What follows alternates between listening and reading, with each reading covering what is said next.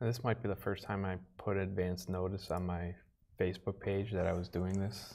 So like people, like my friends may actually know and mock me.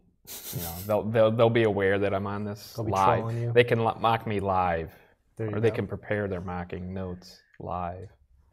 Yeah. So by the way, speaking of live, we're live. We are live. And usually I don't like actually just show myself or even say anything like during like the lead up, but we're early. If you guys can hear me okay, if you can hear this guy Nathan okay, yes. Let us know. We can check our audio too, because like I set my audio differently than I set him, so hopefully I'm the difficult one. Yeah, because I always get on his case about that a little bit, because he either goes like super low or super high, so I kind of have to fiddle with his mic a little bit more. What is up, everyone? What's up, Siggy? I was just talking to Siggy earlier.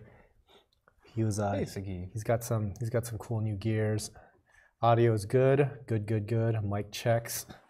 Check 1 2. And this is usually a different mic than what I've been using lately. So I'm always curious to go back and rewatch a lot of the stuff, because this is now the third different mic that I've used. Is this one different than like November, I think, when I was here? No. Actually, usually when I have guests... Feels the same. Yeah, I'll go with these lavaliers. Oh. But over there's two different mics.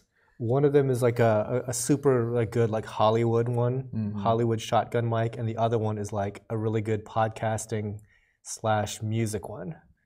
So like one of them is like, think going all the way back to like Lawrence of Arabia type. Are those the ones you use to record your voiceovers on the? Like... yeah. So lately I've been using the one that that Michael Jackson used to record Thriller. So I've been all about that one lately. So Sagi, this is the Sennheiser AVXs, which strangely, so this is sorry for the tech geekery here, but the AVXs should have some dynamic noise regulation or dynamic volume regulation, and I don't think that's happening, because like I've totally overloaded these mics before. So these things here are supposed to be able to like go from whisper to shout, no problem. Like but I kill that sometimes. Yeah, I can do it. Yeah, it's weird.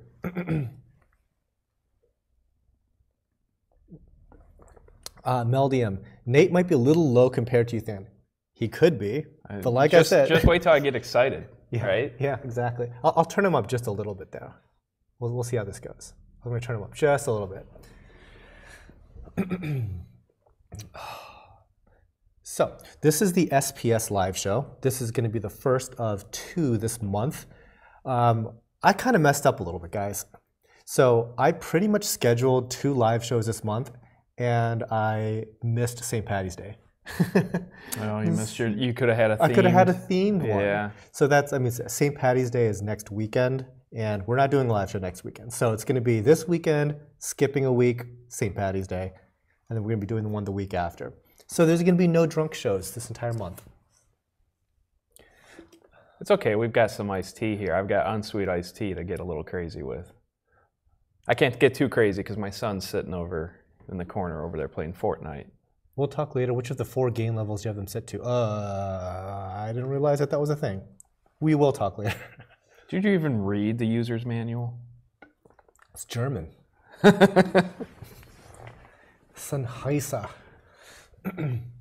But no, with this SPS live show, we're doing something slightly different, and I'm kind of excited to see what you guys think of it.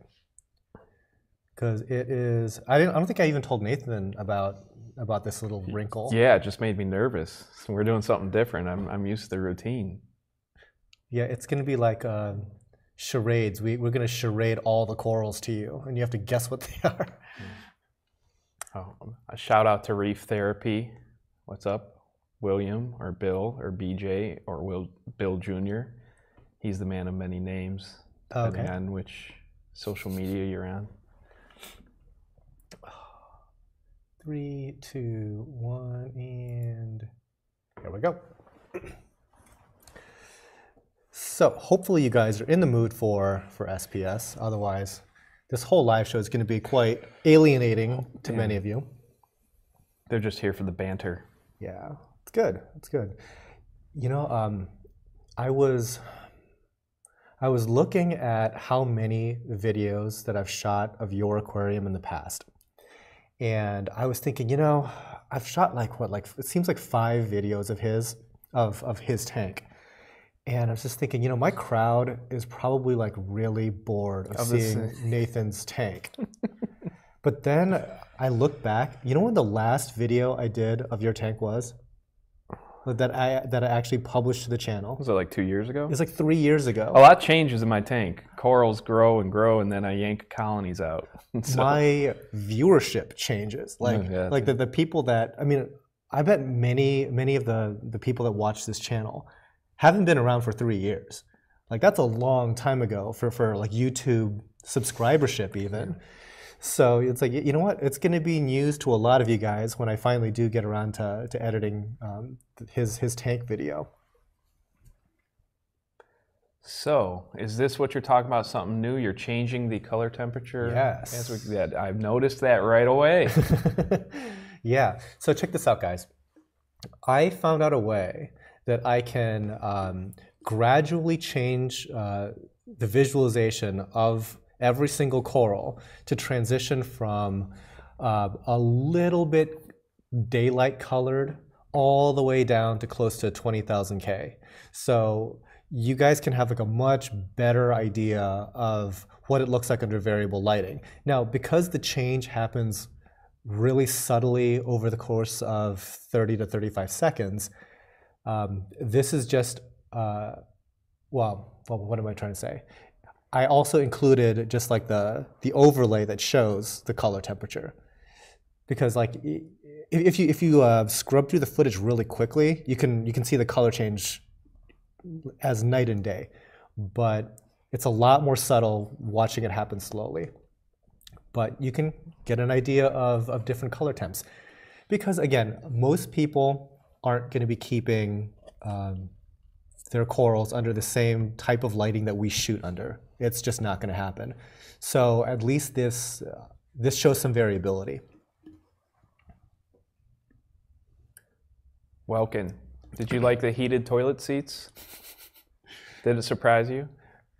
His Nathan's son insisted on coming and playing Fortnite in the corner. Yeah, so. He wanted to come so he has an excuse to just be left alone to play Fortnite. So if the feed goes bad, it's because he's chewing up too much bandwidth on Fortnite. It happens. So I was my little Fortnite story. So I haven't played Fortnite much prior to this, but both kids have their Switches and they play Fortnite. So I friended them together, created an account, and I can play with them on my computer. So the 3 of us can play all together, join up and play together. So we're playing on teams. I think 50 on 50 mode, which is much easier for me to handle. And the kids are just all about like finding guns and stuff. They're not so much about battling, and I'm all about battling. So we have a little bit different philosophies there. But there's nothing quite like it, a change of perspective when you're playing Fortnite and your son's saying, "Daddy, Daddy, help me. He's shooting at me. Daddy, I'm down. Daddy, I'm running out of time. Daddy, help me."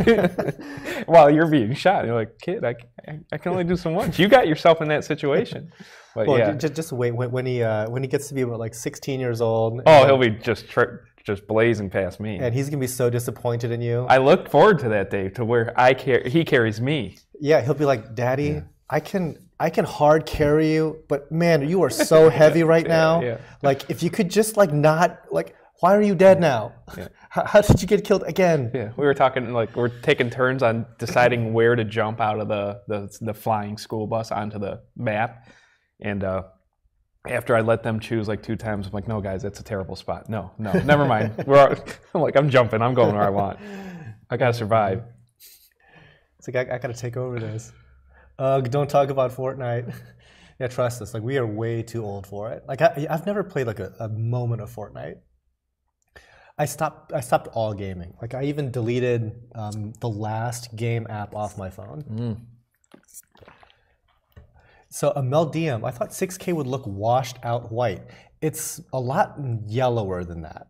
Like if you've seen what an Iwasaki looks like, put your mask on before your child's. There you go. If you've seen what a 6500 Kelvin Iwasaki looks like, it is a very, I mean, it's kind of like that color.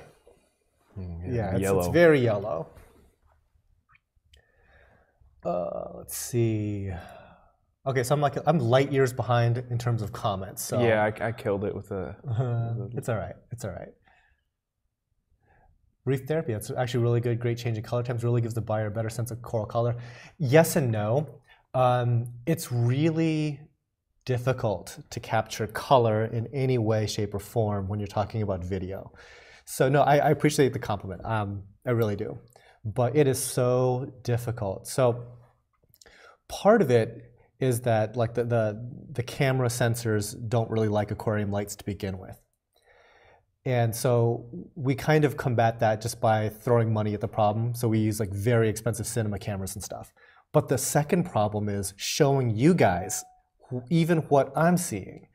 Because the way that just like data transfer rates go, I only have so much bandwidth that I can send information to you guys. So the camera records at 100 megabits per second, which is pretty good. There's some that will go even 10 times higher than that. But I'm set at about 100 megabits per second. But once I actually produce an output file, it gets crunched down even more. But then when I go to broadcast this, I'm only broadcasting at 9. So you can imagine going from like 100 megabits per second of information down to 9 megabits. You're losing a lot of information. Like you're losing 90% of all that information. And so a lot of times what tends to happen is the color looks different or lacks like the dynamic nature of even what I'm seeing on my screen. It's not what eventually makes it onto YouTube. And then YouTube does its own little thing to even compress it further to distribute it. So along the way, excuse me, the picture gets scrambled quite a lot. So we try to like compensate for that as best we can, but it is really hard to show like really good, accurate colors. And especially when we start to try to change the color like in real time, that's when like a lot of challenges occur. So I am glad that you guys like the feature because it's not all that easy to do.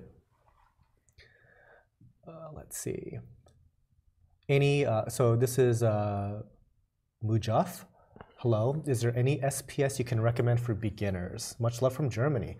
What do you think? Like, do you think that there's like some types of SPS that are easier than others? Passillopora. I think that would be a good beginner. Yeah, I would agree. Some people say bird's nest, but I disagree. Bird's nest, for me, seems to be one of the first ones to get grumpy. We tend to have very good success with bird's nest, but at the same time, I can also imagine things going a little bit sideways kind of quickly with bird's nest. But I would say that's towards the easier end. Basically, anything that's not an acropora, you're looking pretty good. Like a stylophora? Stylos, yeah. I would say that's kind of like in the same ballpark as, okay, I'm gonna turn off that. That's gonna get real annoying. Turning off my email. So stylos is a good one. Maybe plating Montipora. Like not every Montipora, but plating Montipora is super easy. Reefer Lou. What natural method works against acropora red bugs other than a dragonface pipefish? Natural methods. If you got them, I don't think there's a natural method that's really going to stop them. Yeah, it's been so long since I've had them. Like we did have the dragonface pipefish, and that did do a pretty good job for us. But I think now that there are some really effective dips, it's not so big of an issue. dips or the, it's not a natural method, obviously, Yeah. but the flea tick medication for dogs. Oh, that's true. Sentinel. Sentinel, yeah. That'll do it. Yes, that's, once I had them, that's what I used and took care of the problem, for sure. Yeah. I had a couple colonies that had biblical infestations, and there was no natural way to keep them down. Did you ever lose corals to them though? I don't believe so, but the color definitely lost color. Definitely lost color. Yes, okay. definitely irritated the corals to the coloration. I had once purchased a colony from someone, and it's funny how if you're not used to looking for it, they're essentially invisible. And this person has like tremendous success with SPS. And I looked at this coral and I'm like, this thing's absolutely covered in red bugs, and he's just like was oblivious to it. So I got my camera out and I like hit that magnification button to like 10x, and sure enough, you can just see them just all over the place like fleas. But he was so successful just growing Acropora that he was selling off like excess on for us. Like it didn't seem to affect at least the growth rate, but yeah, I could see it like something like a low-level stressor. One of the ones they really like, I think it was the tricolor I had. They love the smoother skin acros. I think they gravitate towards those, and those are the ones that'll lose their color, just brown out essentially, or go real drab. But I had a picture in my tank thread that you just see them. I have it like magnified in, and it's a crazy infestation of them. So how did you get rid of it? Did you use Sentinel? Yeah, there's Sentinel and there's another one, and I always forget. Interceptor? Yes. Interceptor. Yeah, one of the two is what I use. I actually emailed my vet and provided links and documentation to people who have used them for coral parasites, and my vet was intrigued and prescribed it for us, and I used it and gave the follow-up to the vet. She was very interested. She wanted to know how it worked, and it was they're gone, no doubt. That might have been 3 or 4 years ago. And I think that the reason why they require a prescription from a vet is because if you give it to like a dog or a cat for what it's supposed to do, if there's this other condition that the dog or cat might have, it'll cause like internal bleeding. I think one of the things is if they have worms, it'll kill the worms in their heart. Yeah, and that will cause like lesions. Yeah. Yeah, because like it's almost like the worms are plugging the holes. And when the worms die, they just bleed out. Yeah. So I think that's why they require that. But for your aquariums, no, not so much. How come McDonald's gets free product placement? Yeah, actually, Rico, the last time he was on, he was like straight up wearing like Worldwide Corals shirt and a Polyp Lab hat and everything. Like I'm like, the thing is like that same week I had given him a T-shirt for Tidal Gardens. Like you're giving every other company a plug now. I don't think you know how this works. That's great. Delete Facebook, then you know you're an adult.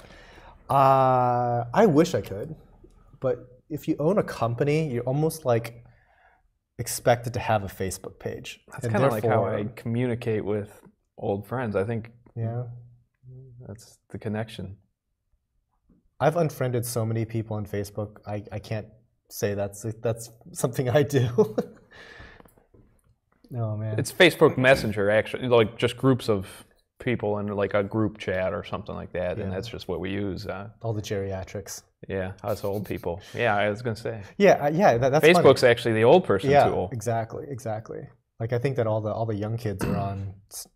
What are they on? Don't ask me. Not on Snapchat anymore. My kids don't have access yet to connected devices. We need a Tidal Gardens franchise near us. Maybe. Yeah, just replicate this building somewhere else. Do you think that saltwater aquarium has a future? I think it has a better future than the oceans do, if you want to get real dark about it. Like, having been to some oceans lately, it's like, ugh, that is a lot of trash in the water. Haven't had an oil spill in my aquarium yet. Yeah. Yeah. As far as like whether there's a marketplace for it, I don't know. At some point, I think people are going to get so poor that like it's going to be a really difficult hobby to sustain. Did parietes get renamed from Montes, like the Sand Dollar or Grinch parietes? Okay, so right tire fire MK.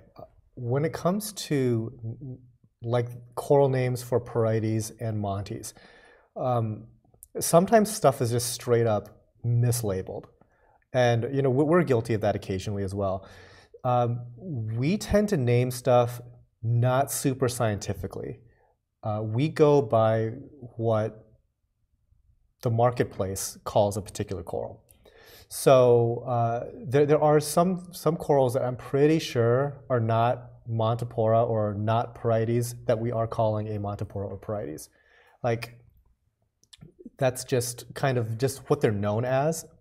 And I can give you an example of acans and micromusa. All acan lords are really now micromusa lords, but we're in the business of selling those corals. So if we label them micromusa, it tends to like really tamp down the interest in it because that's not what people are searching for. People are searching for acanthastria or acans. That's probably a bad example because I think they are micros on our site, but you see what I'm saying. Also, I need to do a video on this once I actually get the footage, but Pavona, Leptoceras, and Samacora, those three corals are really challenging to tell apart. Like there are some corals that I just look at them like it could be any one of those three.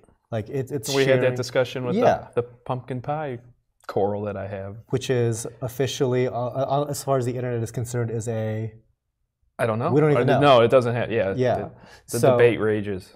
Because if you look at one aspect of it, you look at like their tentacles. It's like okay. It has like mini lithophilin tentacles, but it has a pattern of like a Leptoceras, but it also kind of looks like a Pavona. Yeah. And it gets really gray. And I've even like sold some of what I think is a Pavona to like another seller, and he just like what I think is a Pavona, he will sell as a Leptoceras.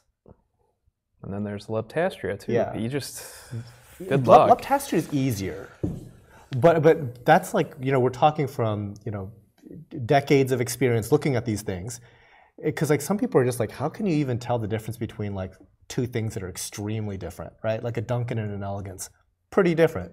But once you start talking about like Samacora, Leptastria, Leptoceras, Pavona, it's like that gets really challenging. And once you start like shooting it really up close, it gets even more difficult because everything looks the same at that point. Yeah. And also just like the different little color variants will have like different physical characteristics, not just color. So there's some that like, oh, I look at their tentacles, it looks one way, but the way that the colony itself breaks up into individual segments is more reminiscent of the other genus. So yeah, it's very challenging. Strangely enough, one thing that helps determine some of these things is the pests that show up. Yeah. Like, that doesn't show up on it's like that very specific Montipora eating nudibranch is on what I thought was a parietes. I guess that's not a parietes because it tastes like a Montipora to that thing.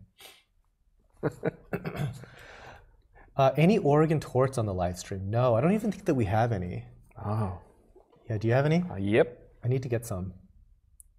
420 reefer, hello? I'm starting a research paper, Reef Therapy is starting a research paper on coral reefs, and so far my source information is saddening.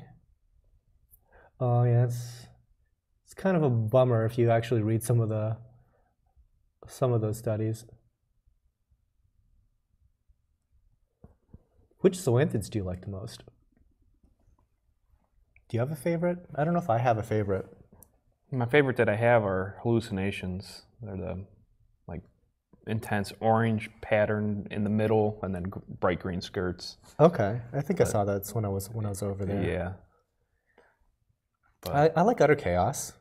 I like Darth Mauls. I like kind of the paint splattery ones, I think. Yeah, Harkin's like, pests are a pretty good indicator.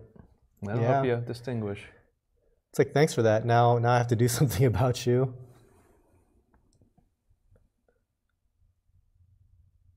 So real quick, you might have seen some corals like number 35 here that say that there's 5 available. Those are not going to be what you see is what you get, obviously. They're kind of representative of, you know, the dozens that we have in inventory. All the other ones that do not have like a multiple associated with them are going to be what you see is what you get.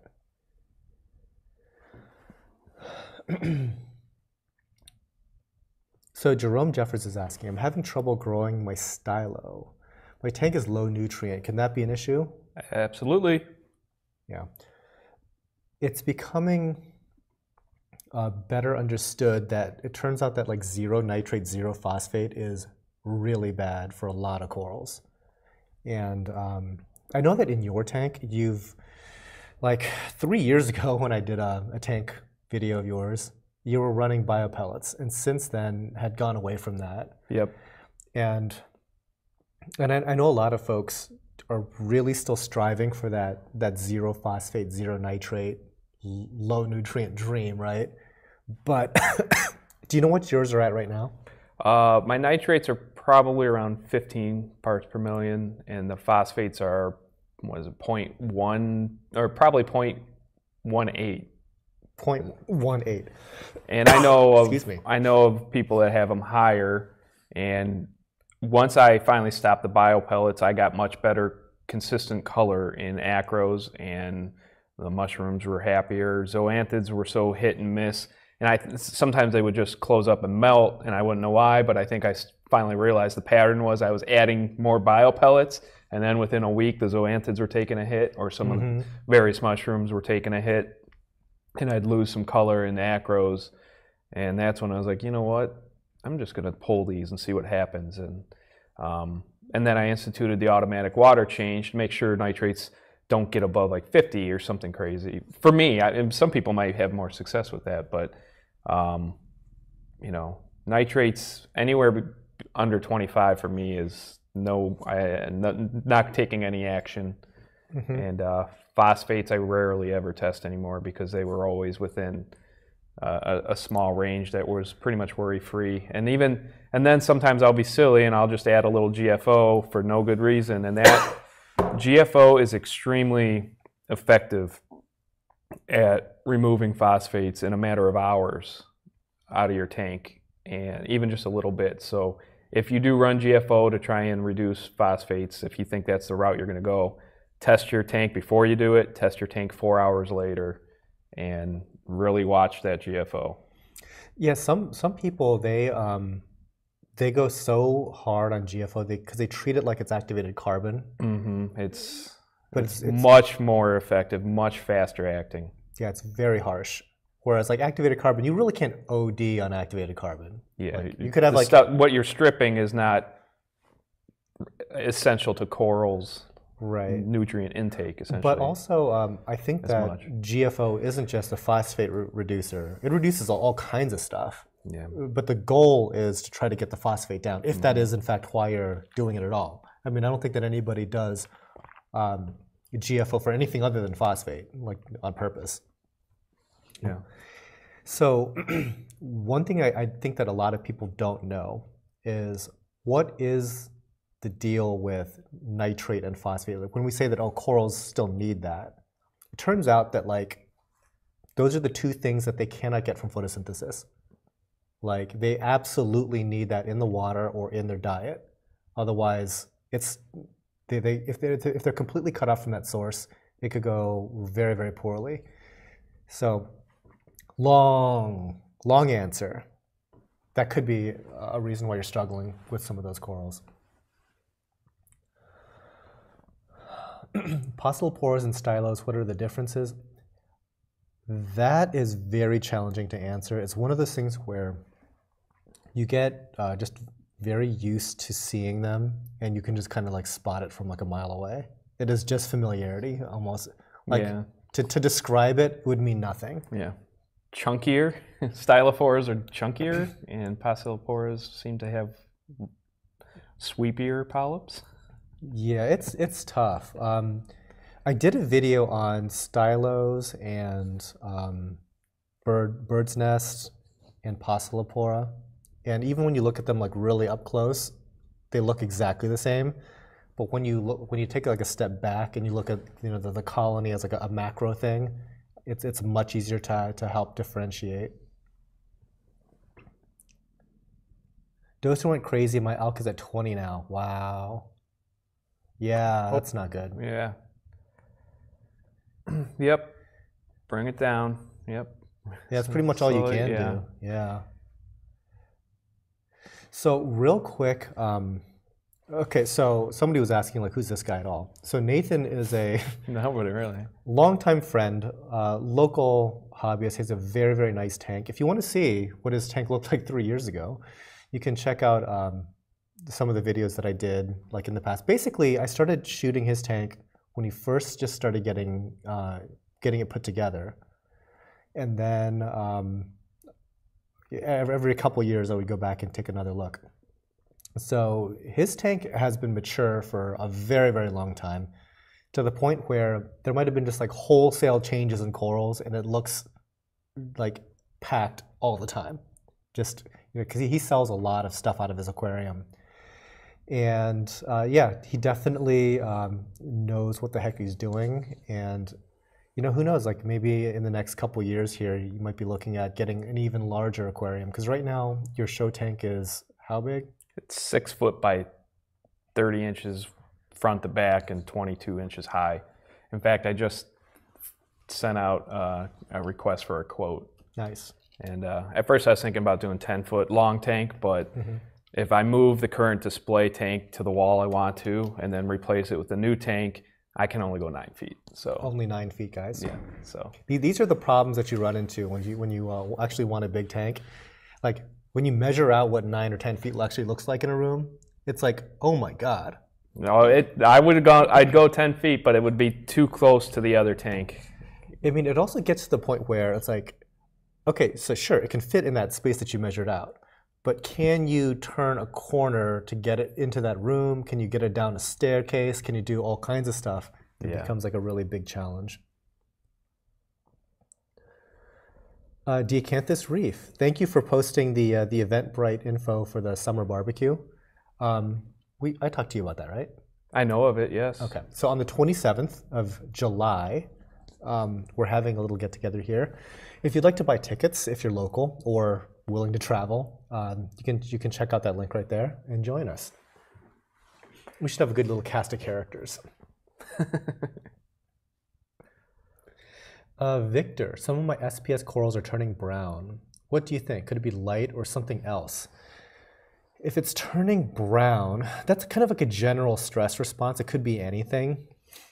It's less likely to be light, though, I think. It's funny because too much nutrients and too little nutrients can turn it brown. So you get an idea if you test your water. Pests, yeah. It's basically just not happy. Strangely, I think light has less to do with it in that situation, unless you're running a very dim aquarium. Yeah, too little light would probably cause them to darken to the brown color, but... Yeah, Harkins is like, Victor, there's 100 possible problems. Unfortunately, with SPS, it can be that way, especially with acropora. Like those things can change dramatically. Even just random or significant changes in water chemistry, if it's alkalinity or calcium, something, the acropora will tend to just lose color, and then they look brown. They don't necessarily bleach, but they lose their best colorations. And I've noticed that with elk swings. If you have an elk swing, I'll lose some of the best colors out of the acropora. So the other thing to consider also is like seasonality changes and how that affects your house and where the tank is located. So for example, in wintertime, where your house is kind of like shuttered up a lot more, you might be experiencing lower pH numbers just because there's less gas exchange that's going on. And that can kind of cause stuff to brown out, meaning that the pH goes down. And I know that we had talked briefly about that, but like lower pH values also kind of inhibits the coral's ability to uptake alkalinity. And so that can throw off some things in the balance. But conversely, in the summertime, when you have stuff more open, you can introduce stuff like pollen. And pollen just getting into your tank can throw off nutrient levels as well. And that can cause like weird fluctuations in coral coloration from different seasons.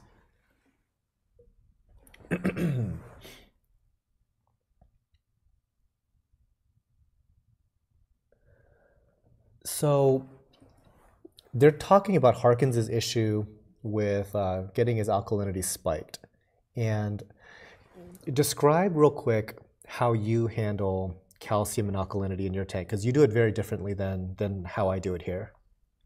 I run, so I mix up the solutions and run the two-part solutions with dosing pumps that are connected to my Apex, which I basically program a timer into them, and that's how I dose. So which two-part are you currently using? I'm using the bulk Reef Supply dry mix. Shout out to BRS real quick. Yes, well, yeah. They get some free publicity yeah. because they need it, right? Feel free to send me some two-part. I use a lot. And then I since implemented the Alkatronic, which just measures my alkalinity, and if in the case that I have a dip in it, it will dose and make the adjustment to bring my alkalinity back into a set parameter I've set. So I had it between like 8.2 and 8.7, but recently I bumped it up to closer to 9, my alkalinity levels. And I've also instituted a CO2 scrubber to raise pH in an attempt to encourage faster growth.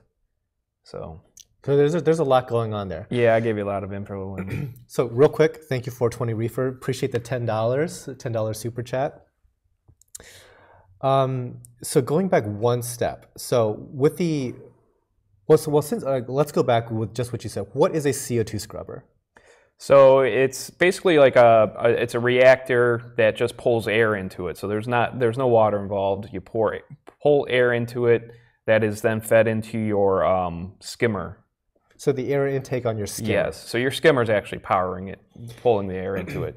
And it kind of looks like an RO unit reactor, or like the dual reactors that you get for GFO and carbon. Right. So it's essentially the same thing. And people have made their own.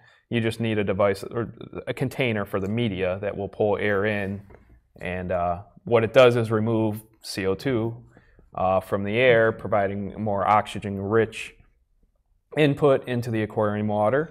So it's kind of like some type of lime media, I believe. Exactly, lime soda, I believe they call it. So, and so basically, what it's doing is, by having higher oxygen levels or lower CO2 levels in your aquarium water, that raises the pH levels. Yeah, because that's the first time I've ever seen that. I've seen people direct air from outside the building into their air intake on their skimmer to like get kind of like that fresh air thing going on. Believing that the air outside is more oxygen rich or less CO2 levels than the air in your house, which is most likely true. But I've also heard that like if the skimmer isn't like big enough, it's not really sucking in enough air to make any difference. Yeah, the longer the line that you're using also. Really? Oh, I see what you're saying. The suction of air into there, it's like it's not mixing enough air to like really make a difference. Yeah. So like one guy that I knew, like his pH in his tank water was like what I was running my calcium reactors at one point. Was it in the basement? It was a basement system. Yeah. And so he was really struggling with that. So in that situation, I think that like an oxygen reactor, is that what that's called? CO2 scrubber. CO2 scrubber would help out a lot. So it's clearly, I have a graph that I put like in my tank threads and stuff, but you can clearly see the raise in the pH levels, both the low and the high, throughout the day, because it does fluctuate throughout the day. But it definitely has an effect, so that's for sure. And again, the reason why you kind of want to look for a pH right around like 8.3 is that I guess there is this connection between that pH range and faster uptake of the bioavailable calcium and alkalinity in the water. So if you are looking for like dramatic SPS growth, like and you're not achieving kind of like your expectations, like just the pH level might have an effect on that. And it was I with the alkatronic always measuring alkalinity levels every 8 hours. As soon as I instituted that CO2 scrubber, it was apparent that alkalinity uptake went up. I had to dose more and more. I had to continually over the next few days adjust my dosing schedule up because it was using more alkaline, the tank was. So it was clear something was going on in using the ALK. So before we get into the alkatronic portion of your calcium and alkalinity control, you're dosing the two-part, and you're not dosing magnesium, right? You incorporated magnesium into your continuous water change system. Correct. So just for the two-part, did you just kind of have to experiment with how much per day you were having dosed? Yeah, I mean, yeah, just from measuring, just figuring it out. Yeah, over the like if you really test every day for over the course of a week to 2 weeks and adjust by minute how much you're dosing, you'll narrow it in pretty good. And then you test periodically after that, especially if you're adding corals or your corals are growing, because your demand will go up. Yeah, because I think that sometimes people get fixated too much on the size of their aquarium rather than looking at their bioload, because you could have a 500-gallon tank, but if it's very sparsely populated with coral, you don't need to be dosing it like a 500-gallon tank full of acropora or full of porites or whatever. I have a very high concentration of coral per gallon or per water volume right now, and so my demand's very high. But somebody, even when my tank was a year old, there was not nearly the demand. Okay, so then let's get to the alkatronic. I think that a lot of times people get a little bit worried about over-automating their aquarium. And so the alkatronic, can you kind of describe like what that device is doing, like really quickly? So the alkatronic's pulling water out of my aquarium and testing it with a reagent solution and a pH probe. And through its measuring system, every 8 hours, it will give me a reading of my ALK level in my aquarium. I can program it with a set range that I want my aquarium to be, and if the alkalinity level is below my programmed range, the alkatronic actually has a dosing pump built in that it will dose some alkalinity solution to bring my ALK back up, and then it'll test it 2 hours later to see if I've gotten back within range and go that way. But it's not my primary source of dosing alkalinity. It's just kind of a supplemental, hey, you're too low, here's an extra little boost. Do you have that capped? Like like how much it can correct? Yes, so you program it into they have an algorithm built in, so I say what my tank volume is, and so then it is careful about how much it doses. It calculates it out and doses a certain amount based on what I've told my tank volume is. And then it'll test 2 hours later. If it's within range, great. It'll test 8 hours later. You can program the testing interval anywhere from every 2 hours to every 12 hours. I had it testing every 2 hours when I first set it up, then 4 hours, and now I'm to the 8-hour interval, and I like that level, so I think I'll keep it there. Because a concern that I think that people would have is, what if there's just like a bad test, like it just simply got a wrong number somehow? So if it does a reading and it's way off from the previous reading, it will automatically retest right there. So it doesn't do anything. It retests a consecutive test right away, and then if it's still, it actually will continue testing until it has similar results at the same time. So if it says, okay, wow, it's really low all of a sudden, it'll retest to confirm it, or make sure that it. And just so you know, we're not getting sponsored by Alkatronic or anything like that. No. I'm genuinely interested in this device if I want to use it in my systems, because like a nightmare scenario for me would be this thing just gets a wrong test value.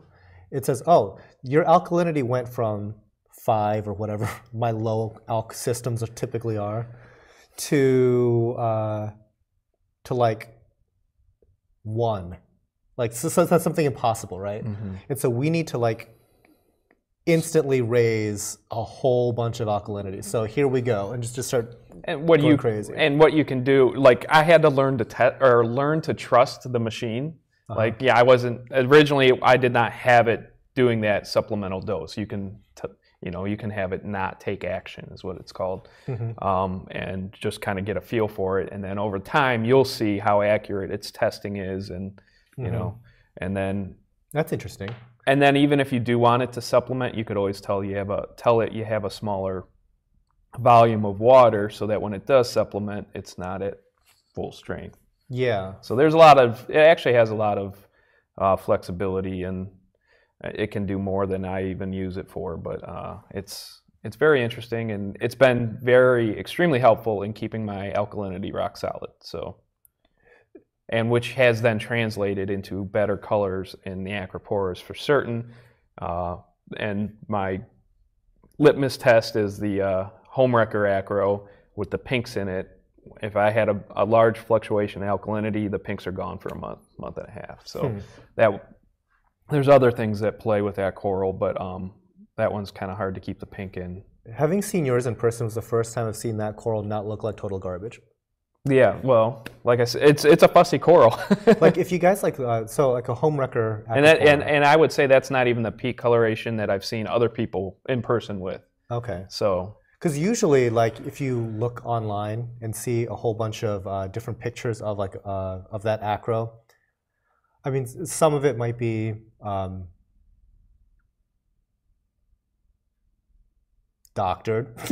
Yes, it's tough to get a picture of it, and then it's also some people get carried away trying to give it its good color, and yeah, because they paid so much money for it. Like nobody wants to be like, oh, I bought this thing for like $500. It looks like trash. I better make it look like not trash when I post a picture of it, sort of thing. To be fair, when that first came out, I saw it in person, and it had just fantastic color, and a frag of it in person, and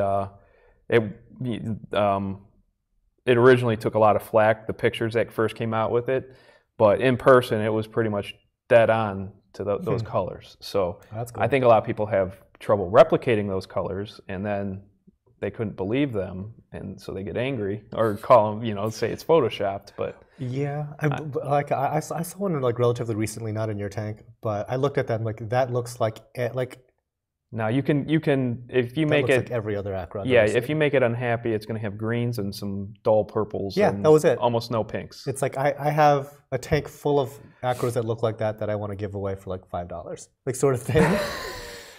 Yeah, that's just a greenish tenuous with like some purple on it. Yeah, it's like we call those regular old acros around here.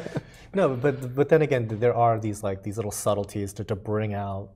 Bring out coloration. I think that's why I think that people that are experienced hobbyists sometimes do gravitate to acropora, because it is a challenge.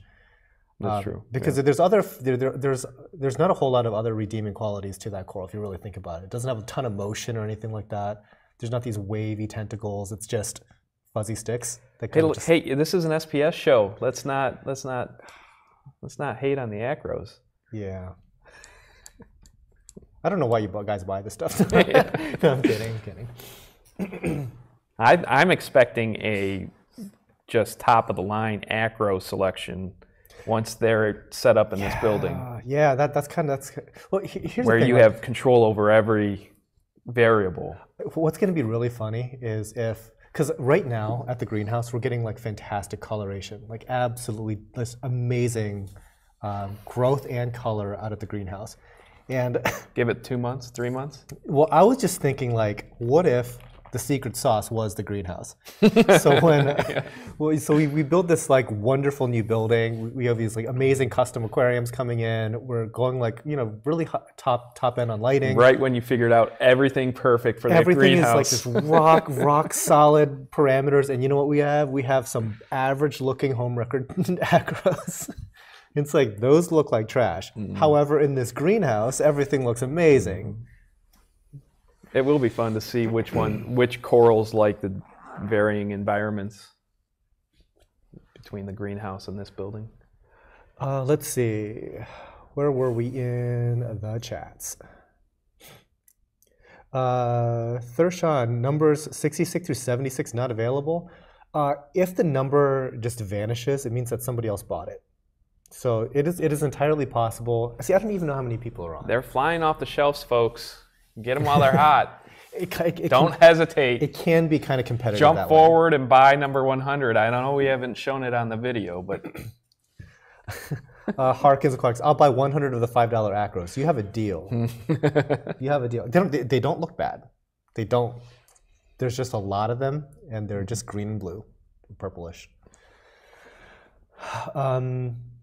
So it's funny that you say that, like as far as like buying ahead, because I have had people buy the day before, meaning that it's all sight unseen, and then I will email them like, just so you know, just in case you were watching a past live show and thought it was this live show. No, I'm just getting the jump on it. So does it say like number 79? What is that? Amarillo? It'll just say number 79. It doesn't even have the description. It doesn't even, no description. Number 79 in price. Yeah. $40, I'll take that. Number 79 is only 40. I double checked, and this person says, no, I'm just doing it to support the show, and I just like to be surprised. I'm like, okie dokie. Awesome. Like I would understand it because sometimes we occasionally will put like a super cheap coral, like maybe like between $1 to $5, like really cheap. And so some people just take a flyer on that, but this particular person wasn't taking a flyer on those. Yeah, it's like $30, $40 here and there. I'll call you when the new tanks are up. Yes, yes, do so, because I will hook you up with those acros for sure. Welcome, how's Fortnite? You still playing Fortnite? Yeah, all right. What? Oh, you're playing creative? Yeah. This kid's still playing Fortnite over there. He's been really good. He hasn't made a peep. You guys probably didn't even know that his son was in the same room here. Oh man.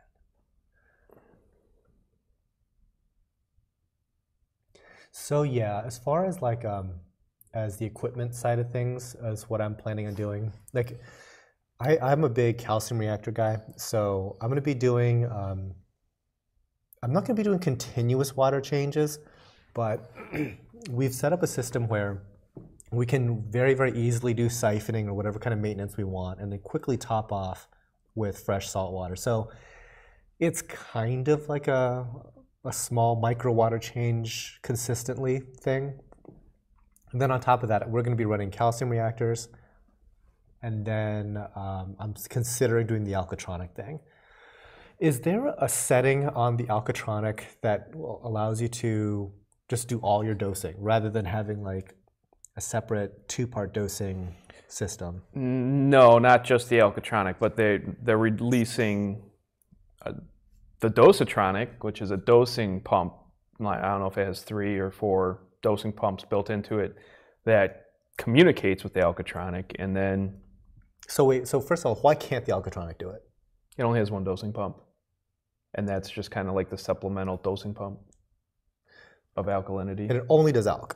Correct. Oh, okay. I didn't know that. For some reason, I thought it might have tweaked with alkalinity and calcium. No, it's just like kind of the backup alk is all it does. Okay, interesting. But if I understand correctly, the dosatronic that's coming out is basically a dosing pump, and it will dose in the ratio. So it will still only test alkalinity, but it'll dose your calcium alkalinity, and if you wanted to dose magnesium, it'll dose that in the ratio that is considered standard consumption. Okay.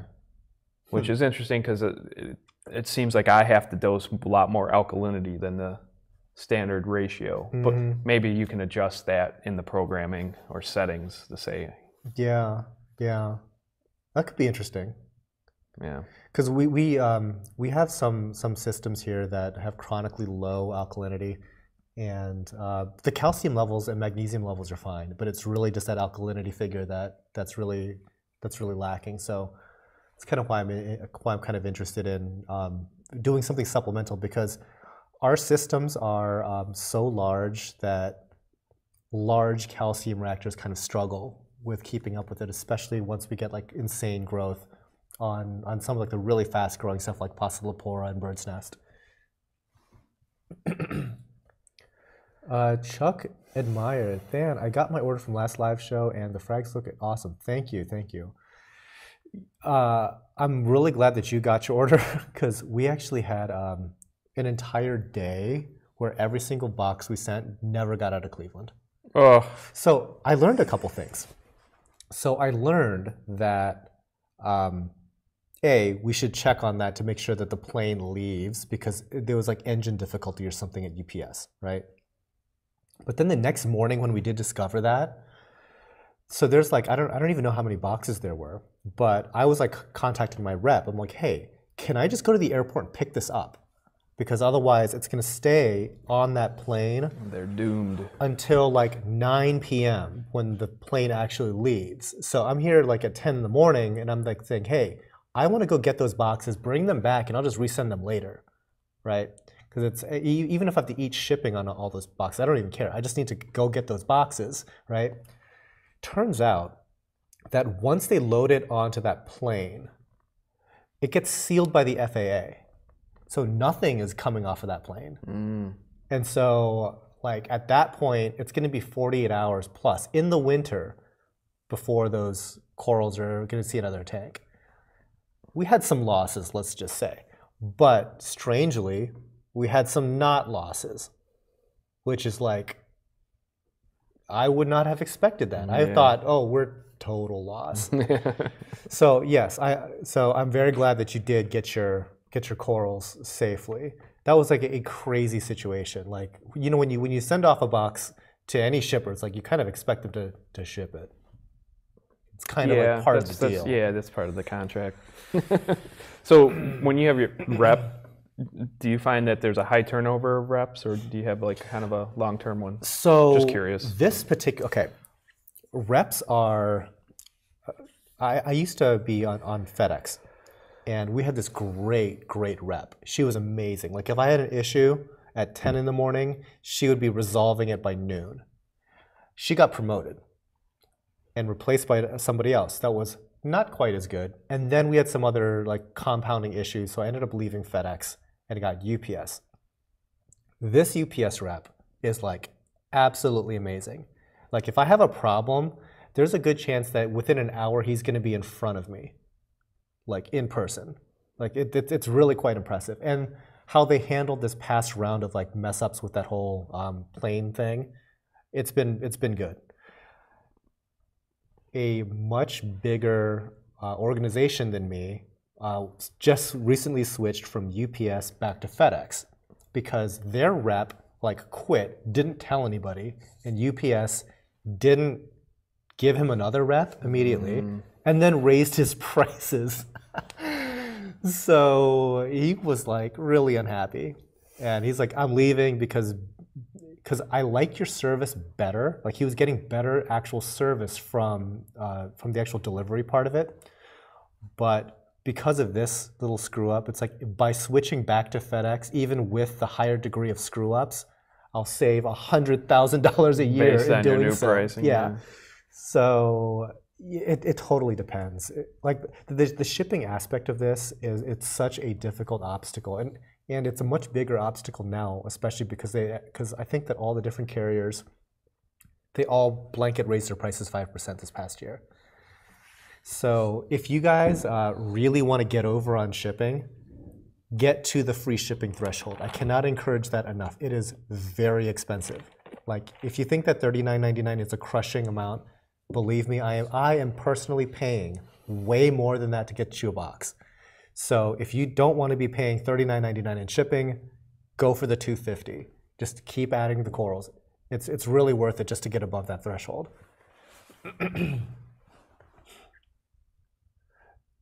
Glad Dan switched to UPS. My local UPS driver is pretty hot. There you go. There you go. I'm actually pretty happy with my UPS driver that comes here, but it's not because he's really hot. It's because he's very punctual and professional. Quality, yeah. And that's another thing that's also strange about drivers and stuff. Like the two drivers that we would occasionally get for FedEx could not be more different. Like one guy was like very, very rough with the boxes. Another guy literally had white gloves on. It was like the most like, delicate white glove treatment that we were getting. And it's like, why couldn't you be your normal guy all the time? This other guy's like just chucks it in the back of the truck, just drives off. You can just hear it as it's leaving, all of my boxes toppling over. Anyway. I had a cup. I'd always, not that I ship that often, but I've shipped corals in the past, and I always do it through FedEx, and I drop it off at the airport actually, because I don't live that far away, anyways. And I had good experiences, and then this, it was probably 9 months ago now. I shipped 3 boxes. 2 of them were completely crushed by the time they got to where they were going and leaked. And the corals actually survived, but the one, the cardboard box, the lid was off. The cooler lid was missing. I was like, I don't know what they did. They ran like through it with a forklift. Yes, yeah, exactly. It was just like, oh my God. Fortunately, the corals lived, but like the one guy it was delivered, just like soggy mess. Yeah, it's so frustrating. Now I'm like, I don't know if I want to ship anymore. No, shipping is... I'm scared. Yeah, and sometimes like occasionally we ship like a very large order, and like as we're handing it to like the UPS guy, it's like, you understand, this is a car. Yeah, there's a lot on the line with this one. It's like if you're gonna mess one up, don't mess this one up. Yeah. This one's gonna hurt. Yeah. Joey Merrill, I skipped ahead and bought 100. It better be a good one. I don't know what it is. Good We're almost there. Good luck. The moment of truth is coming. What's the difference between Forest Fire Digi and Bubblegum Digis? They're very similar. I think that the Bubblegum has a little bit of green on its base. Yeah, they're just 2 different color variants, but they are very similar in that they have like red polyps. And it also depends on how they're grown also. Like you're gonna get a lot of color variation. Dan's chugging whiskey again. Golden Peak whiskey. A Golden Peak green tea whiskey. So I stopped on the way down and got 2 large unsweet iced teas from McDonald's. Best deal in town, $1. Not to keep plugging McDonald's, but it was $1. They're $1 each. But at a frag swap, I got up early in the morning and my daughter was with me, so we stopped to get McDonald's for breakfast. And I was like, well, I'm going to be there like all day. So I ended up getting 5 unsweet iced teas. So I had my cooler of corals and my 5 unsweet iced teas right next to it. It was a good day. It was a good day. That's like a bladder stretcher. Yeah, there are numerous trips, but...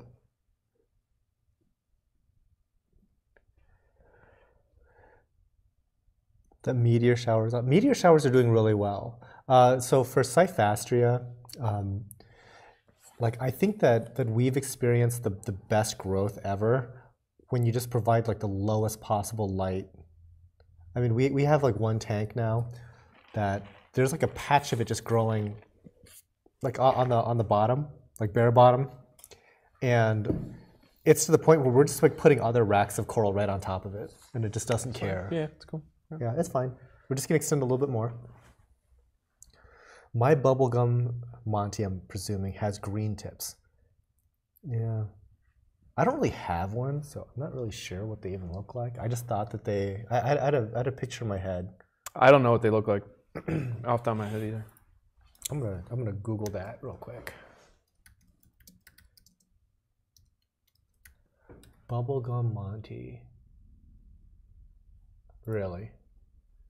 My bubblegum has green tips. It looks like, oh, green tips. Okay, cool.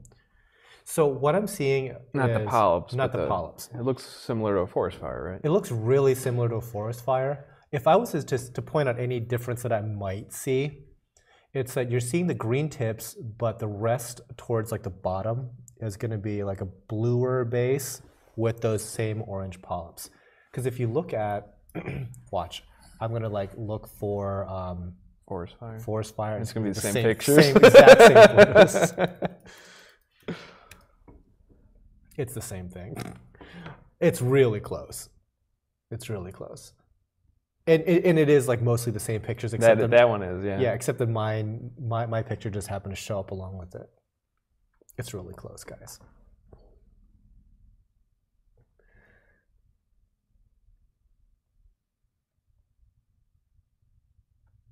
Oh, what was number 100? I didn't see. Oh, we passed it. We did.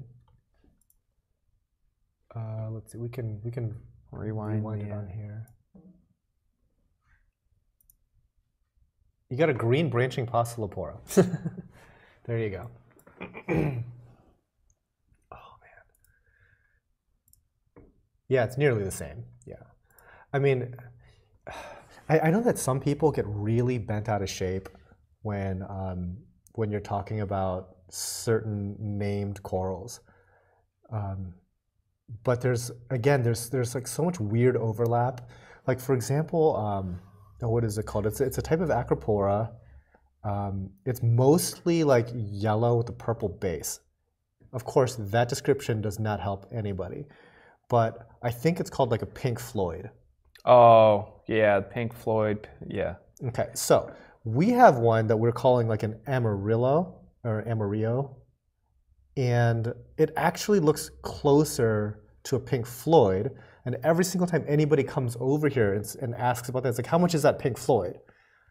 But ours is like more purple than it is yellow, whereas the pictures I see online are more yellow than it is purple. And I hesitate to call it the pink Floyd because I think that'll like get people like all bent out of shape about any slightest thing, when in reality, it probably is. They're going to ask you lineage, and you're like, I don't have any. Then you can't call it a pink Floyd. Yeah. By the way, anytime that anybody asks me for lineage, that's like that is an instant. This conversation's over. It starts and stops in the greenhouse. Yeah, yeah. That conversation is going to go no place. Well, because even if when you do get like stuff that you know came from the source that they're looking for, it can still look wildly different. It just does not matter. Oh yeah.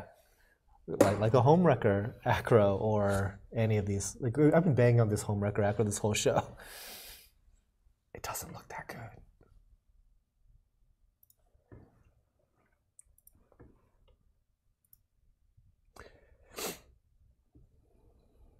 What just happened there? Well, whatever. So we are coming close to the end. I forget exactly how many corals are on this particular live show. I think it was like 120 something. What is the minimum for free shipping? So tactical boomerism, 250. Is Than shorter than Nate, or are the chairs different heights? Chairs are different heights. I think we're close to the same height though. Yeah, Yeah, we're both about 6 feet tall.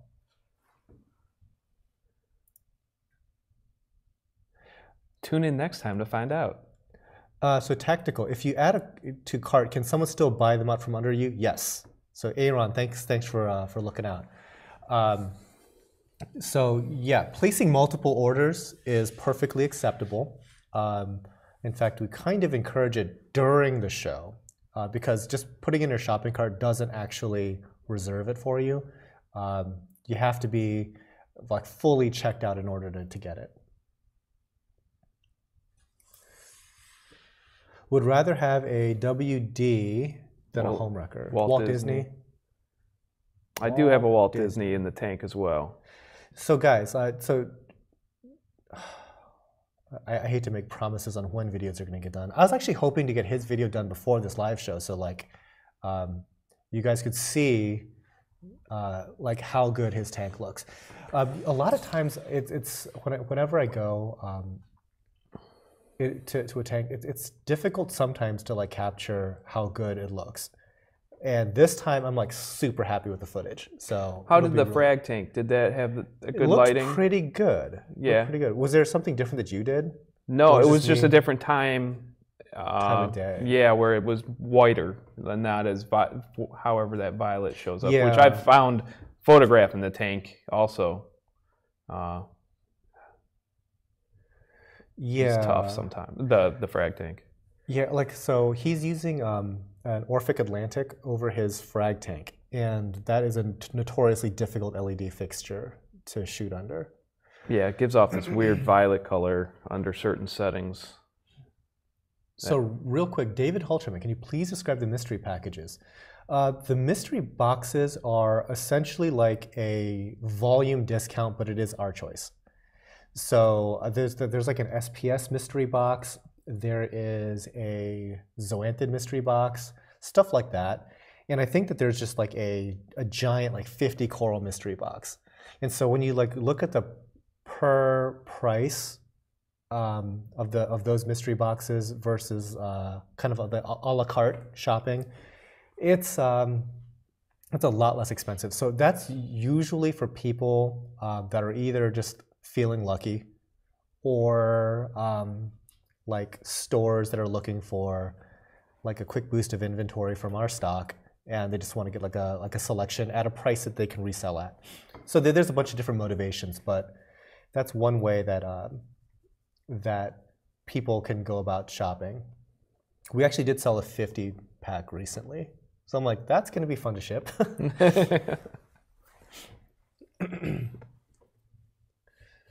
Any idea what my Monty cap might be? It's super light pink. A bleached orange one? It could just be a bleached orange one, yeah. It could be. Gosh. Is it a plating Monty cap and not an encrusting one? And it's pink. Again, if that's the case, it might be a bleached one. Yeah, and there's not too many things that bother them to really stress them out or anything like that. I guess like nudie bronx, but that wouldn't be light pink. That'd just be like kind of white. Patches of white, yeah. Eating away flesh. Brian, I do not ship to Europe, I'm sorry. This is US only.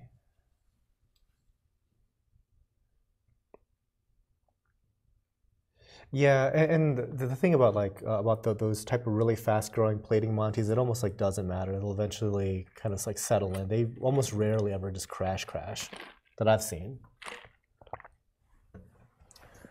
You know, like Walt Disney versus Homewrecker. What does that look like? Oh, okay, that's kind of interesting. I don't remember seeing that in your tank, so it must be looking very average. Yeah, it does. You know, I've not seen one in person with like that color polyp.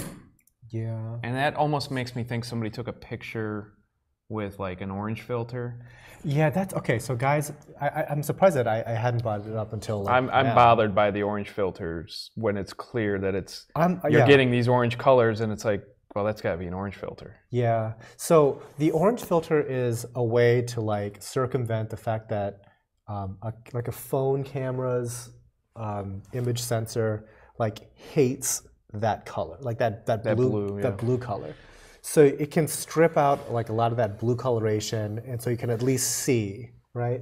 But it introduces this absolute garbage, like orange color into everything. I mean, it looks awesome, but it's not true to life. It'll never be like that. Yeah, nothing shows up that orange. Nothing's like that. So I think that sometimes like that's more accurate. Mine actually, okay. Mine looks nice. That's not a great. Yeah, that's not a great picture, I guess, but it's closer than that other one. Yeah.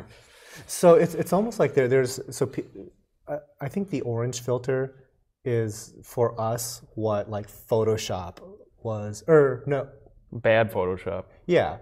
Abuse. So, yeah, it can definitely be abused because it was such a recent thing that I remember seeing somebody was doing like a live stream, and his tank just looked incredible. Like I was like, what kind of like lobophilia is that? I mean, it is just like a fluorescent yellow looking thing, and it's not. It's just because of the orange filter. I was so unused to seeing that like, because now like when you see bad Photoshop, you can like, oh, I get it. Yes. I know what that's going to look like in real life. Yep. But I don't have that similar flavor you for have to the make filters that yet. mental adjustment for those orange filters. And now people are asking me, it's like, what filters do you use to shoot your corals? I'm like, none, because that's garbage. But I can understand if you have like a phone that like shoots a big blue blob under your aquarium lights, that you need something. and that's like your only camera, right? Yeah, You're not going to run out and buy like a really nice DSLR or buy a cinema camera that has like a professional image sensor. So I get that, but boy, it does a disservice sometimes when you're trying to like represent color, or especially when you try to start selling stuff. It's like that's when it's like not super awesome. Like that Walt Disney with the orange filter, I'd love it. I'd love that. Yeah. I've not seen something quite like that at all. Yeah, that's a toughie. And like the picture right next to that thumbnail. What's this one here? Come on. And I'm not showing any of these on camera because it's like we're just gonna. Yeah, I don't want to rip. Yeah. We're just gonna rip all these people that had marked their photos with their company logo. Not cool, bro. All right. Anyway. I like Harkins is like I like the yellow filter better. It's like nah. I just ordered my first online coral. Thanks, guys. How does the delivery work? It's going to be mid-80s this week where I live. Will coral be safe? Mid-80s. Actually, we're getting in the 50s and 60s, and I'm pumped. It'll be fine. Will the coral be safe if I don't get home from work until late at night? Ooh, well, it'd be great if like somebody could at least bring it in for you. But mid-80s, where do you live? Jeez. Or should I request a pickup? Requesting a pickup would actually be safer. Let's see. Yeah, pickup would be safer unless like you can't get in. Like I don't know when your UPS place closes, so pay attention to that. But mid 80s is much better than low 30s.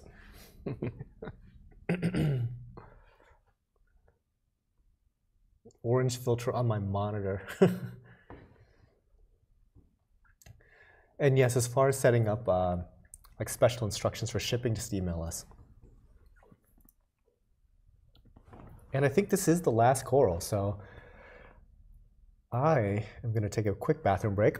And then it's the awkward time when it's like just me and the crowd. And then I'm like, hey guys, what's going on? It's like crickets. What do you want to talk about? And then I sit here because it's a delay, and then they say some things.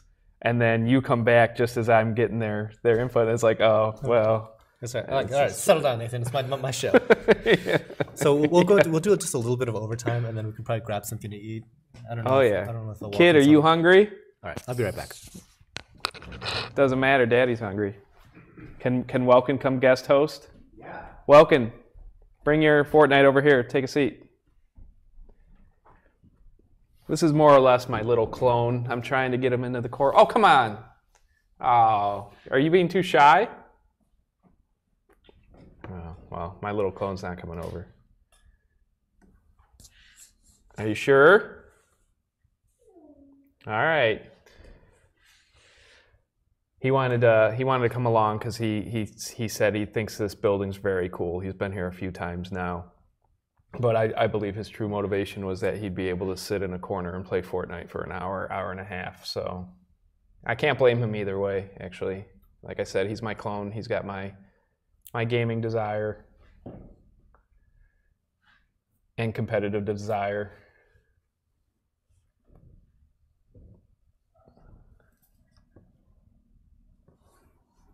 Yeah, my kids, my son's 6 and my daughter's 8. Not quite old enough to make use of be helpful around the tank, but they're getting there, and they both have some interest. My daughter wanted to go to the coral frag swap, and so my son did also for a little bit too. So I tried to he was too shy. He backed down. It was funny on the way down here. He's like, "Is Stan famous?" I had to explain. Well, he's pretty well known in like the salt. If somebody has a saltwater aquarium with corals, that they may know him. So he's not like LeBron James famous. not quite LeBron. Not yet. His YouTube channel's But I have asked growing. for a selfie occasionally. So it's just like LeBron. Yeah. Well, if you're at like a MACNA, yeah, you've got LeBron level. But if I'm just out in Akron, it's not quite the same. LeBron gets more attention than I do here in Akron. So I said nobody at school is going to know who Than is, Welkin. But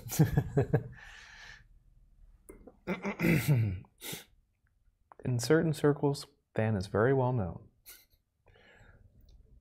Go to Korean barbecue. It was delicious. Yes.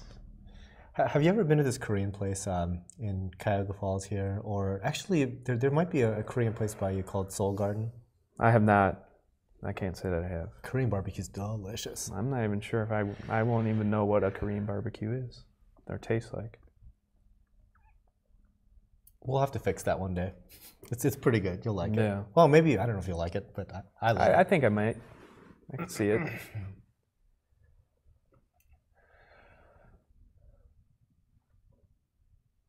So I'm trying to think, like, what else is going on that might be interesting here? It's like as far as like upcoming videos and whatnot. So I'm planning on doing his tank video. I have to say, I didn't pull out all the stops to clean it up, and it was kind of in a frag tank mode because of a couple swaps. So it's not the greatest looking. And also because of, so I've lost or moved some colonies out because they were growing into each other or there were infections. And so like I was looking the other day, so the rock work, and then it's like becoming a real long-term coral reef in the fact that there's coral skeletons, and coral growing on top of coral skeletons. There's layers now, like they do in the coral reefs over time. And I'm starting to run out of room. I have to they're getting too high to put something else there, or the colonies are too big to add something to replace something I took out. I was like, it's gonna be a project of just kind of like replacing some colonies, hauling out some previous dead colonies that have been grown on to, and removing rock essentially. So yeah, because somebody had mentioned Rico, like the Rico's video that I recently shot. It's of his new tank, and so it's brand new, like all the rock, white is like rock, nothing, yeah. Very like 1-inch colonies everywhere. Which I think if you go to the first video you took of my tank, it's similar. Yours is still a little bit further along, but yeah, definitely thinned out. Like when I say that his tank is like mature, it's been mature now for 5 years. Yeah. And when you see like what 5 years really looks like, I mean, he's probably taken like as far as like just large giant colonies and cut them down, and they regrew, and he cut them down again. He's probably removed table-sized acros over the years. And so when I do go back and take a look at his tank, I mean, it looks different, but it doesn't look any less full. Like it's one of those things where you can remove a beach ball sized coral. That frog spawn that I brought, everything was huge. Yeah, and the thing is, like his tank also has like a ton of flow in it. And when he sold me like some Euphilia, that was taking up like a good portion of his tank. Not like all of it or anything like that, but it's like a decent little corner of his tank. And he gets it into my tank, and when in my lower flow system, it looked like it took over half of my 240. Yeah, well, I was surprised when I saw like, it. How did that even fit in his tank to begin with? Yeah, so yeah, it just went boom. And yeah, just his tank looks absolutely full, and it's like an optical illusion because of how much stuff has been removed out of that tank over the years. Like whole other reefs have been taken out of that tank, and it still looks jam-packed. To the point where it's like, I mean, there's stuff growing all over the place and fighting and killing each other. And I've had a problem where I reach in there and I knock an entire colony that's coming off one stem, and it breaks off at the base of that one stem and falls onto the sand bed. And there's no way you can't epoxy that back on, and there's no other place in the tank for it. So I'll list it up, or I'll call you or a store and be like, I got a colony of this acro. Do you want it? Or it's going in a 5-gallon bucket, and I'm listing it online for quick pickup, price to sell. And yeah, sometimes that happens. I just got to get rid of a whole colony. There's nothing else to do with it. Yeah, that's perfect for me because sourcing corals, guys, the difference between like really inexpensive stuff that just comes fresh off the plane, so to speak, versus something that's been growing for years in a home aquarium, there's no comparison. Like the health of the animal, the shorter transit times, all that stuff plays into it. Where like, if I could source all of my corals from people like Nathan, I would. But there's just some things that aren't really aquacultured. But yeah, it works out really well when stuff comes from aquariums. So a lot of the stuff that we're trying to be successful growing here, like I hope that it has that similar like bounce back factor. Once it gets into other people's aquariums. What if LeBron needed some coral, then be a nearby supplier? He supposedly has a reef aquarium because like one of my other friends like does work at LeBron's house, and he says that yeah, but his tank is trash. It's not a reef aquarium. It's not. It might be because like obviously like my friend has been here. He's seen the greenhouse, Yeah. and I'm like, I heard that like LeBron has this amazing aquarium. I heard it was like 2 stories. He's like, no, it's small and it's gross. So I'm like, oh, okay. I guess that's a thing. He's not even home to do water changes anymore. He's out in LA. I'm sure that guy's never done a water change his whole life. Hey LeBron, what's your nitrate levels? He'd be like, what? He'll just like look right through you. Yeah, he wouldn't. Yeah, he wouldn't even. Yeah. So acknowledge your existence. I guess when you're that famous, like you just can't pay attention to every human being. Everyone's saying your name. Yeah, right? it's kind of like there's just this background noise of humanity, and you just have to focus on the people you need to talk to right then and there, which makes you seem like a enormous jerk. I'm sure. Yes, I'm sure. Yes, I could see that. Yeah, I would not want to be quite that famous. That would be disappointing. Hey, sup everyone? Hi Than and the other guy. Sup naked reefer.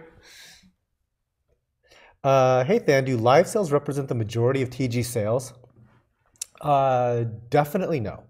But live sales have this disproportionate positive effect on other sales. It makes no sense, okay? Like you can do the math. Like there's 120 something corals. Their average price is $30, let's say. So theoretically, if I sold 100%, which never happens, we would make what, like a few thousand, right? If we sold half, we would make, 1 to 2,000, let's say. But just this activity like drums up other sales, and it's kind of inexplicable. Like you would think that I don't know what you would think actually, but I have noticed that like when we do more live sales of other random stuff gets like this economic stimulus boost. And it just somehow momentum works. Yeah, this weird online momentum. I can't explain it, but no, it doesn't make it the majority, but it is a nice little shot in the arm. I have to say, T, you're my favorite YouTube, and your videos have helped me as a reef. Oh, thank you, Sarah. I appreciate that.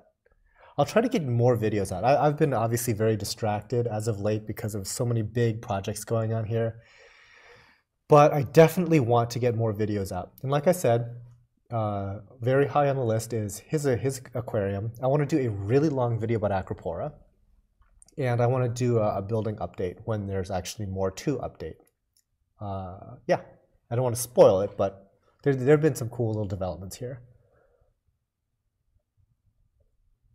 Harkins, live sale puts them on the website, that's where it counts. True. But strangely, they'll place an order that's just not live sale at all. That's just all just items on the website. And we've looked at our website traffic, and believe it or not, it's remarkably consistent now. Like live sale versus no live sale. It's still pretty close, but the sales are not very close. It is bizarre behavior, but whatever, man, I'll do it. It's like it's easy enough to hang out here for a couple hours, bring on a guest occasionally. Now that like I'm kind of more in the flow as far as shooting and producing the corals you see in the background, and we throw in these little wrinkles as I kind of like figure out how to do stuff. So the latest wrinkle is this color temperature change. And it's literally like I'm a DJ. I just hit play and pump my fist for 2 hours. It is. It has changed over the years. You've definitely gotten a nice streamlined system down now. Yes, it is. For the live it's show. Actually, like for the live show itself, it is a relaxing good time. So hopefully y'all enjoy it too. Yeah. Last few questions before we bounce on out of here and get on with the rest of our week. Just so you know, most of the orders we hope to get out Monday for delivery Tuesday, but some of them are going to have to be bumped to Tuesday for delivery Wednesday, just because there were some orders that had already stacked up already on Monday. So maybe like 50-50 will be going out on Monday for Tuesday, and from Tuesday to Wednesday. If you need specific dates, let us know, email us, and we'll get you on the calendar for whatever you need, okay? Let's see. Carrie Reefer 500. Really loved the video you did on Rico's aquarium. It was flawless. You did a great job. Thanks. Appreciate it. I'm glad you liked it. So the funny, okay, I gotta say it. Like the funny thing about Rico's thing is like most of the comments are, you know, overwhelmingly positive, and then like Rico always has like a drama element to him, which is so hilarious. And I always like make fun of him like to his face about this, like every single time I see him. But it's like, you are a drama magnet, Rico. Total drama. He's like, I'm just here and people just tell me stuff. I'm like, uh-huh. So should I call out Rico and like start a guest host rivalry? You don't even need to. It'll just start. he already has a target on me. It'll already start. No, I jokingly say that, but like sure enough, like the drama brigade has like gone into the comments there. I'm like, what the heck? Yeah. It's just a fish tank. He's not even in the video. They made their way over to your channel. He's not even in the video. It's literally 100% his aquarium and me talking about it. Rico has like 4 trolls right now. Yeah. I think the only people who care to troll me are my friends. Yeah. Like I don't have outside trolls because I'm not noteworthy. You're not dramatic enough. I'm not worthy of trolls' attention. Ugh. Actually, I like being trolled. There's been a couple of comments and things. I commented on Welkin's name once on somebody else's. It was like a video game thing, and his name comes from a video game. Mm-hmm. And I said, wait, your son's name comes from a video game? Yeah, that's where the only place I'd ever heard the name from. Huh. And then Amber had heard it too, and she actually liked it. So, but somebody said that's an ugly name, and then they started going on about it. I loved it. Oh no! Because I said I'm actually jealous of Welkin because he has such a cool name. I kind of like it. So, not like Nathan. I like Nathan, but I like Welkin. It's just Welkin. Do you like your name? Yeah, he says yes. Yeah. He's nodding. Is the color temperature change a software effect? Yes, it is. It took me surprisingly a short amount of time to figure out how to do that. So I mentioned this early in the show, which probably there's a completely different crowd now watching. So it is very, very difficult to show colors of any kind when you're talking about like video. So like oftentimes it's very, very difficult to record it to begin with, but then to then go from having it in the camera, which is at a very, very, very high data rate, to then processing it into a video and then broadcasting it where it just gets totally mangled in the process. A lot of what I see on my screen isn't what you guys see during the live broadcast. So it is really, really challenging because you go from like a 100 megabit per second data file to like a 9 megabit per second broadcast situation, and you lose 90% of the information there. And so a lot of times what that looks like is really drab coloration. So yeah, again, it's a constant struggle for me to like represent colors and then have it actually show up on your screen like that. And then also for me to do this color shift, going from like a daylight appearance to an actinic appearance, you can only do so much. Like even trying to do it as a practical effect of changing the lighting itself might not translate as well as what I've done. So yeah, like currently it is a color change software wise, but it's pretty close on most corals, I would say. Oh, Sinoches was gonna ask you about the sun's name. Oh yeah, it's from the game. Which video game? Yeah. Valkyria Chronicles. I think it was PlayStation 2 or 3. Whoa, I've never heard of it.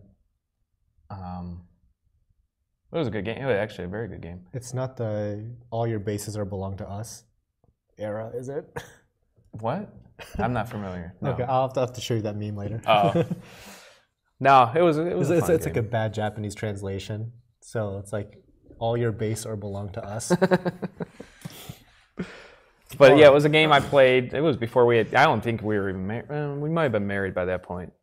But yeah, Amber heard the name. I heard the name, and we kept it in the back of our minds. That was going to be our kid. If we ever had a son, just in case. That was good. If Lexi would have been a boy, that would have been her name. But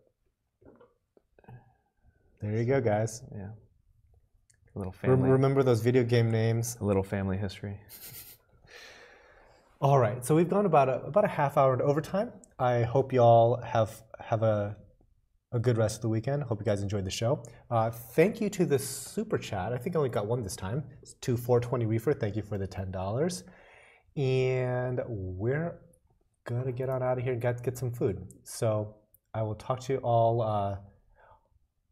Next live sale is in 2 weeks. The 23rd, right? 23rd. So hopefully you guys can join us for that. That'll be the Everything Live show. So this, again, was the SPS show. All the other things will be on the other one.